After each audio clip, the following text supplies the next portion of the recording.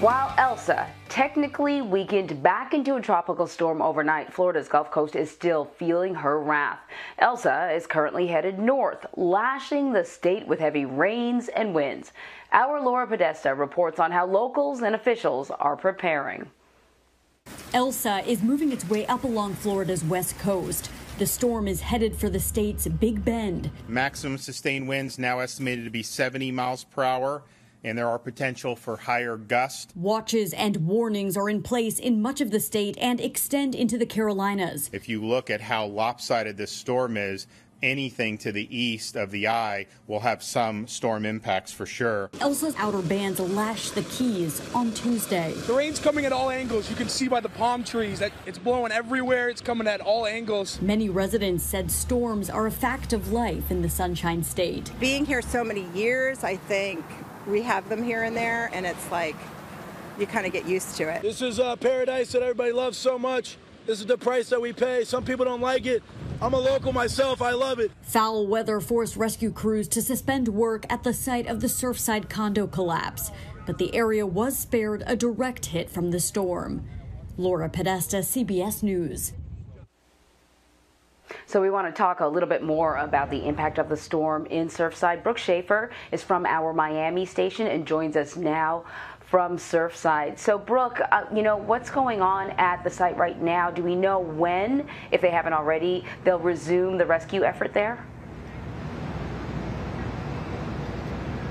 Well, they have resumed that search and rescue effort, Anne-Marie. They did have to take a couple of pauses yesterday because of bad weather in the area, because of lightning and thunder. I think their longest pause yesterday was about 2 hours as those crews had to get to safety as, that bad weather really came through. But really since yesterday afternoon, late afternoon, that search and rescue has continued. A bit of a break in the weather, certainly a bit of good news for those search and rescue teams out here.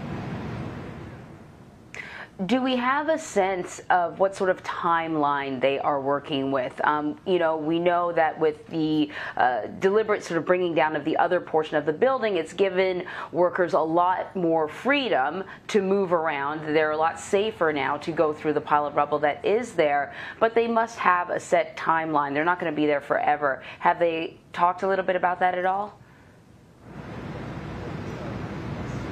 They haven't given us a specific timeline, but I know that you and I have talked about how painstakingly slow this process is. I mean, really right now we're already on day 14 of search and rescue, and as you look at the video, you can see it is still a massive pile of rubble and still about 100 people, if not more, reportedly unaccounted for as of this morning. So there is still a lot of work to be done. At this point, though, they have not given us an exact timeline on exactly how long it'll take out here. But as we've been standing out here as well, close to the scene, we've seen several dump trucks heading down this road, heading to the collapse site. Those dump trucks are taking the pieces of debris after these first responders have sifted through it.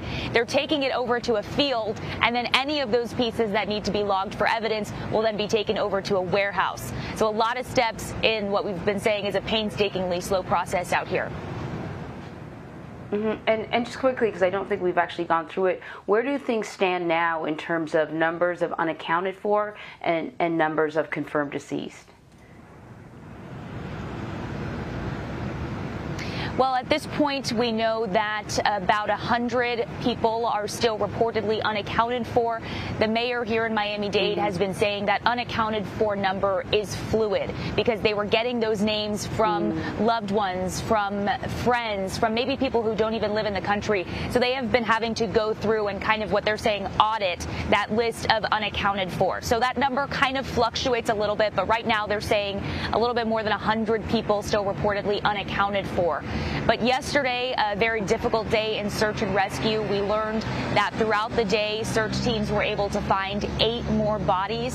So that death toll here in Surfside now up to 36. Wow. And so other than the search and rescue operation, how has the weather impacted or the storm impacted the area where you're at otherwise? Has it just been sort of heavy downpour, or are you seeing anything else? Yeah, it's really been pretty much heavy on and off rain. Thankfully, here in Surfside, I think we mentioned this yesterday, sort of a small win for these first responders. We were expecting the weather to be much worse. Thankfully, even with the effects from the tropical storm, these search teams only had to stop twice, which is pretty remarkable considering the effects of the storm that we are seeing across the state. So here in Surfside, minimal impacts. I did have a colleague down in Key West yesterday. They definitely saw a lot of rain and a lot of big waves and all of that, and really the impacts are going to be along the water, along the coast here in Florida. All right, Brooke Schaefer, thank you so much.